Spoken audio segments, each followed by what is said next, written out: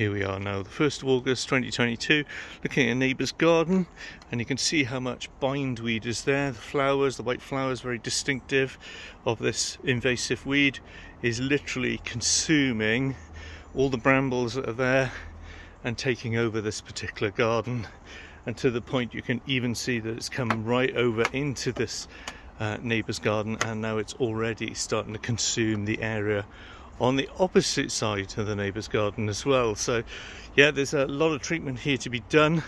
It's Japanese knotweed down the bottom. You can see this garden has been left to grow excessively for the last couple of years.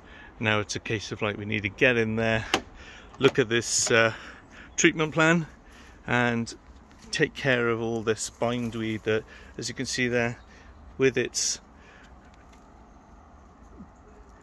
stems there slowly twisting around everything.